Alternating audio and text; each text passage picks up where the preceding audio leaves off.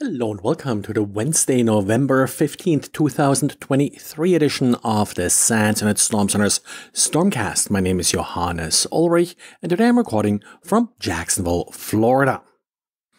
It's Microsoft Patch Tuesday, so let's dive right in. We got patches for 64 different vulnerabilities in Microsoft products. There were 14 vulnerabilities affecting Chromium and with that Microsoft Edge.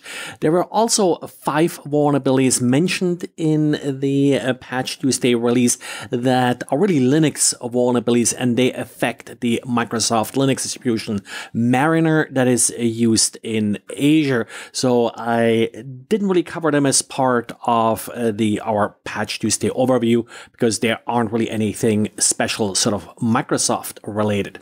Only 3 of the vulnerabilities are considered critical. Now, we had 5 different vulnerabilities that were either already known prior to Patch Tuesday or that are already being exploited. None of those 5 actually falls in the critical category. Let's start with the first one of the already disclosed vulnerabilities. That's CVE 2023-36038. This is a denial of service vulnerability in ASP.NET Core, CVSS score of 8.2. The second one is more interesting. That's a Microsoft Office security feature bypass, CVE 2023-36413. When you download a document, when you receive a document, email and open it, it's supposed to open in the restricted, the protected mode. Well, due to this vulnerability, that can be bypassed and the document becomes fully editable, which also means some active content like macros and such may be enabled. Then we have a privilege escalation vulnerability, actually a couple of them, CVE 2023-36036. That one is already being exploited. It's in the Microsoft Windows Cloud Files mini filter driver.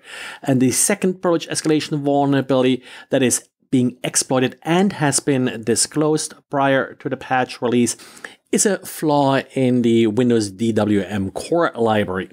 A second security feature vulnerability or security feature bypass vulnerability, and that's CVE 2023-36025 in Windows Smart Screen, already being exploited and not yet made public.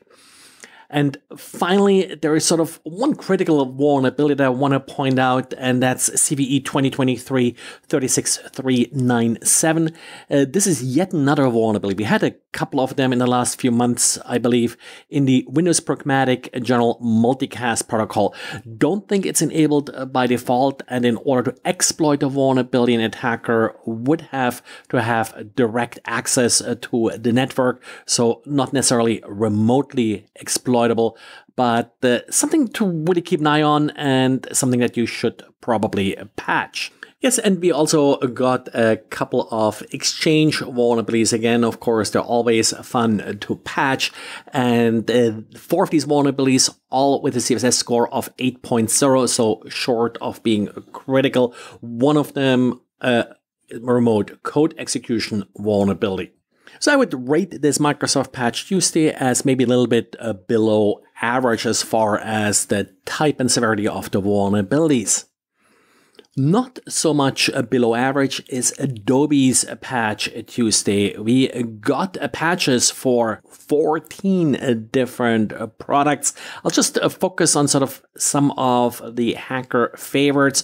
Cold Fusion, for example, has a fix for 6 different vulnerabilities. 3 of them are critical. 2 of the critical ones are arbitrary code execution vulnerabilities with CVSS scores in the 9.1 and 9.8 range.